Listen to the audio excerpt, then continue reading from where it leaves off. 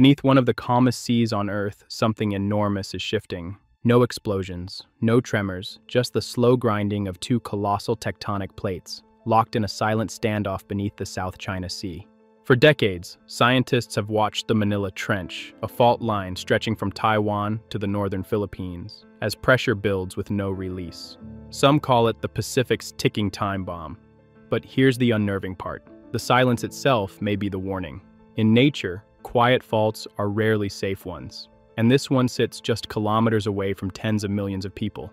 When it finally breaks, the ripple effect won't stop at the Philippines. It could send shockwaves across Asia, reshaping coastlines, cities, and economies in hours. How close are we to that moment? In this investigation, we'll uncover how the Manila Trench formed, why it's been silent for centuries, and what recent signs suggest that silence may be ending. Because when the ocean sleeps too long, it wakes violently.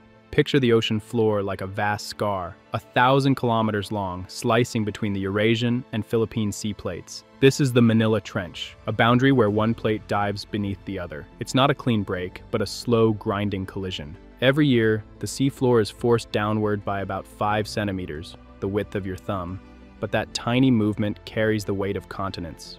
Normally, faults like this release tension through small quakes. The Manila Trench doesn't. It's been locked for centuries, holding more and more strain with nowhere to go. Beneath the surface, rock is bending like a loaded spring. Pressure rises, layer by layer, storing energy equivalent to thousands of nuclear bombs. And the deeper it locks, the larger the rupture it's capable of when it finally slips. Scientists call this kind of boundary a megathrust fault, the same type responsible for the 2004 Indian Ocean tsunami and Japan's 2011 Tohoku disaster. Except here, monitoring is scarce. There are no deep-sea sensors, no warning buoys close enough to detect the first shockwave. If this trench moves suddenly, the world might learn about it only when the first wall of water hits the coast. But is there proof that this fault is truly locked, or could it already be shifting beneath our feet? In late 2024, a cluster of small earthquakes rippled across northern Luzon. To most people, they were forgettable tremors, the kind you sleep through. But to seismologists, they looked like a pattern waking up. Using GPS satellites, researchers detected the ground shifting by just a few millimeters, enough to suggest the Manila Trench is straining again. Then came something stranger. Slow slip events. Movements too gradual to feel, but identical to the ones that preceded Japan's 2011 disaster. These slips act like whispered warnings. They relieve pressure in tiny bursts while hinting that something deeper is stuck. The deeper the lock, the larger the break when it gives.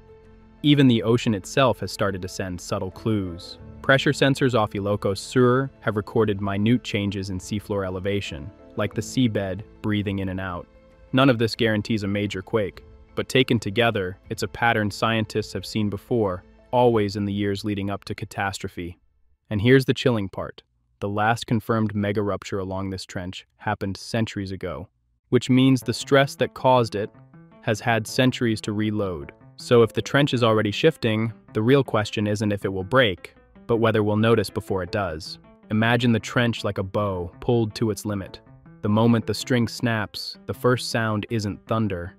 It's the ocean floor jerking upward and downward in a single violent breath.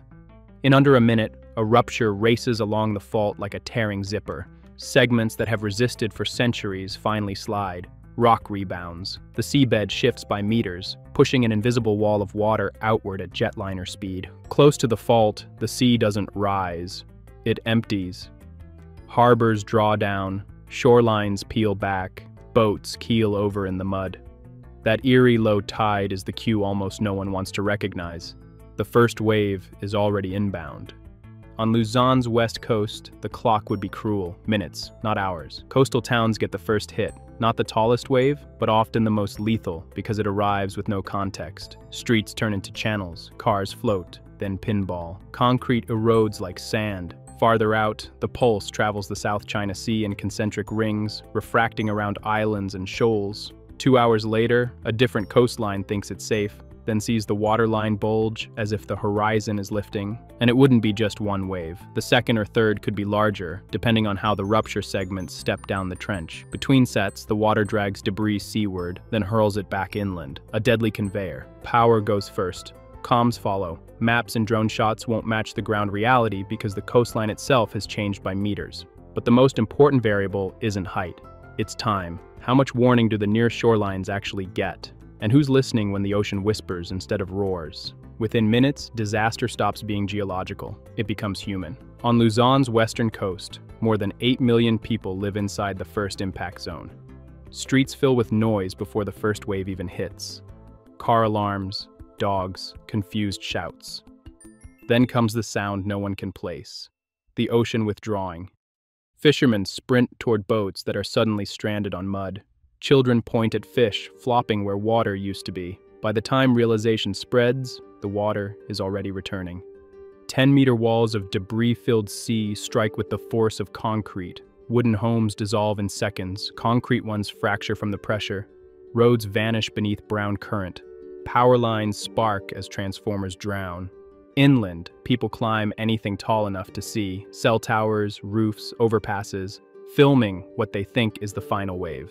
But it isn't. A second surge follows minutes later, higher, faster, dragging cars and bodies back toward the coast. Emergency radios crackle, then fall silent. Evacuation maps prove useless as landmarks disappear. Helicopters can't lift off through the storm of debris. For survivors, the next hour is the longest of their lives, trapped between floodwater and darkness, waiting for daylight to show what's left. And beyond them, far across the South China Sea, that same wall of water is still moving, carrying the disaster toward coastlines that haven't yet realized their clock is ticking. As the first wave leaves the Philippines behind, it doesn't weaken, it reorganizes. Over deep water, the tsunami travels faster than a jet, racing toward southern China, Vietnam, and Malaysia. By the time it nears land, satellites have detected its shape, but communication lines are already jammed. In Hong Kong, harbors drain without warning. Cargo ships scrape bottom as alarms echo through Victoria Harbor. Macau's casinos, built on reclaimed ground, see the tide vanish, then return like a freight train. Within minutes, streets become canals of shattered glass and neon reflections. Across the coastline of Vietnam, fishing villages face waves 5 meters high. Concrete seawalls hold for one hit, then crumble under the second. Offshore rigs shut down. Oil slicks ignite on the water. Southern China's industrial belt, the engine of regional trade, grinds to a halt. Container ports flood. Power stations fail. The same supply lines that move half of Asia's electronics now move wreckage instead. Financial markets freeze as footage floods global news. Traders watch real-time satellite loops showing the sea itself rearranging continents. And while the shock reaches every screen on Earth, another reality unfolds beneath the surface. The trench is still moving. Seismographs show aftershocks rippling along hundreds of kilometers. Each jolt redistributes pressure farther north toward Taiwan.